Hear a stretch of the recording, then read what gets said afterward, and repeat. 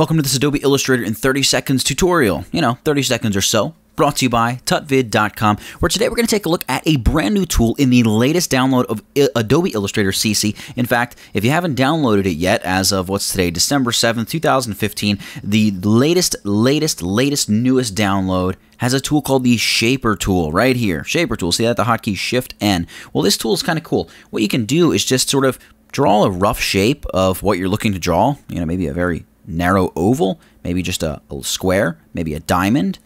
And it's going to automatically go ahead, and let's try the diamond again, there we go.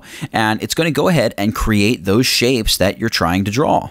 So it's pretty stinking cool, and I think it'll be a really neat drawing tool for the future to have. It's called the Shaper tool. Go ahead and give it a shot in Illustrator, and that's it.